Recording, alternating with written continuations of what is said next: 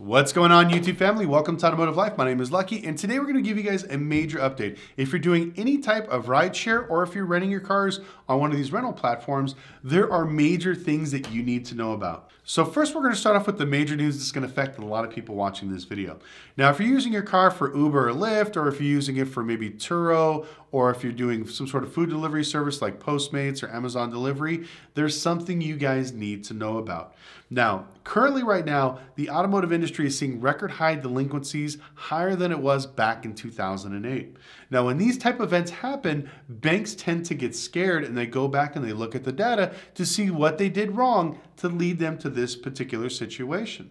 Now, as they were going through their books the last year or so, they noticed a really bad trend. They've seen a lot of people using their cars for commercial use, not regular use. So what are they doing to offset this risk?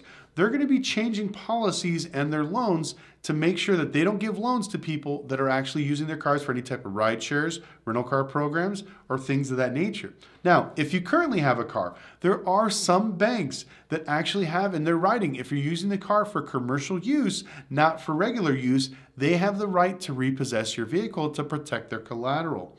Now, I know a lot of guys are thinking, well, that's not fair. That's not right. I got the loan. It's in my credit. You know, why should the bank want to repo it for me if I'm making my payments? Here's the reason why. Let's say you bought this G-Wagon right here. You paid $100,000 for this car. You put no money down. You bought it in 2021, which was the peak of the market. And for the last, let's say, a year or two, you've been either renting it out on Turo or driving it on Uber. Well, now it's got, let's say, 50,000 miles. You've been paying the bare minimum payments. You owe maybe $90,000. But now when I repo this car and I take it back to the auction, this car with the miles and everything else and the way the book has been going down for car values, this car is worth $50,000.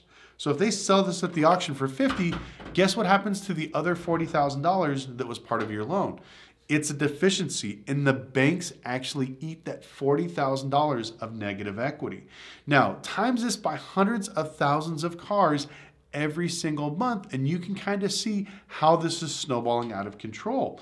Now, this is why banks want to put a limit on what they can do when it comes to lending. Now, I did a video about this about 6 months ago, talking about how the banks were starting to talk about changing the rules. Some banks have already implemented this process. So you need to be very careful when you start getting these new loans. If you're looking at maybe buying a new car for doing Uber or doing Turo or something like that, you need to make sure and you ask them, is it okay to use my car for commercial use? Unfortunately, 9 times out of 10, they're going to tell you no.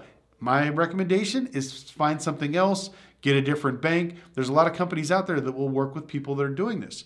Now, the reason why is traditionally when you get a regular loan as a regular person, they're going to give you maybe a low interest rate. They're going to give you 72 months, and they're just going to let you pay the car because regular people maybe drive anywhere from 8 to 12,000 miles. That's kind of the regular. Now, if you get a commercial loan like what I get when I buy my rental cars, you're looking at a much shorter term, anywhere from 36 months to 60 months, a much higher interest, so I'm not paying 3 or 5%. Usually I'm paying anywhere from 6 to 12%. And the reason is because the banks want me to pay this car down quickly, so this way in a year from now, when I rack up maybe 40, 50,000 miles, I can trade the car in and there's not that much negative equity when it comes to the loan. This is why commercial loans are structured this way, to make sure not only do they help the banks, but they help the people that are doing this as a living not get upside down. But unfortunately, there were so many people online telling you get this car for this cheap, get an 84-month loan, no money down, and you can rent these cars out, or you Uber or Turo, whatever it is, and make a bunch of money doing these side hustles. Now, don't get me wrong. I know a lot of you guys have never been in this industry before, but this is the problem that we're facing now is banks are repoing these cars at record numbers, and they're seeing cars that are 2 years old with 100,000 miles. And now they've basically been fed up with it. A lot of banks that I've talked to are actually going out and repoing cars as we speak if they know that they can actually see you doing Turo and Uber. Now, you guys may be thinking to yourself, well, how can they tell? Believe it or not, all your guys' VINs of what you guys use to drive is all out there on the internet. So they're going to be searching these websites looking for people like yourselves to find your cars. So my advice to you is to call the bank, let them know, hey, I'm doing Turo, I'm doing Uber, Lyft, whatever it is, Postmates.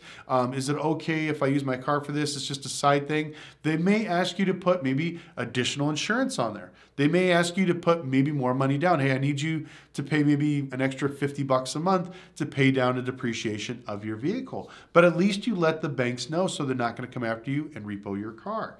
Now, another thing that we're going to talk about is the insurance aspect. There are a lot of people out here that are renting cars on Turo and also off the platform without correct rental car insurance. Now, even though Turo has its own insurance and it does cover you, you need to make sure that you get a supplemental commercial policy. So this way, if for some reason somebody were to crash in your car and they die, their family can't sue you. Turo is not going to pay for that. So you need to make sure you cover yourself. If you're, let's say, driving for Uber or Lyft and you get into an accident or some people in your car get hurt, the insurance companies find out that you're using this car for commercial use, not for personal use. They have the right to not pay that claim. And this is something that comes up a lot. You can look in your guys' forums, look in some of your groups. There are insurance companies that are getting smart and getting hip to this, and they want you to pay the extra premiums to make sure you're covered. I know this sucks. I know this takes a big chunk out of your money, but this is something that you guys need to know about because I don't want to see a lot of people get their cars repoed because they are doing these certain things.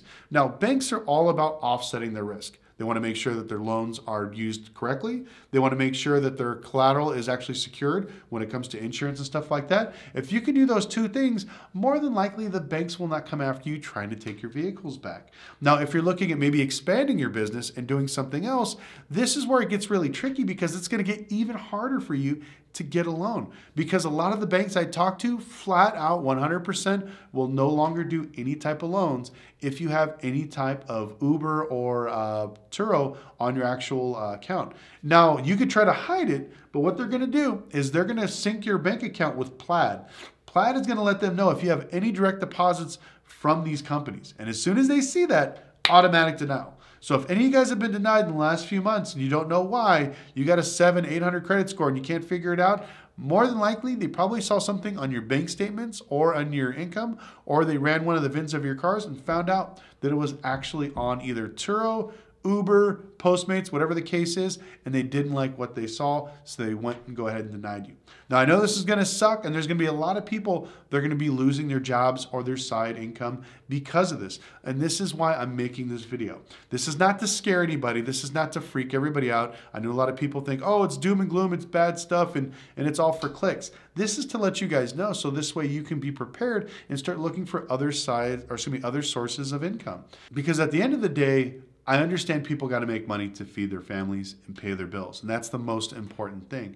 But at the end of the day, the banks, all they care about is making sure that they secure their money, keep it safe, and secure their collateral. So without butting heads with your bank, see what you can do as far as working with them, and if you got to get out of the business, you can start planning your exit strategy now, so this way you're secure. And on top of that, to be honest with you, the money you make from Uber is not that great. My friend, I'll put it this way, I can't say the name of his app, but he created an app where you put in your car for Uber, you put in the time you work, everything else, it syncs to your app, and it'll tell you calculating wise on how many miles you've driven, what kind of depreciation, what kind of maintenance, how much your insurance is, and then it'll tell you how much you make an hour. And he did this app for about 6 months.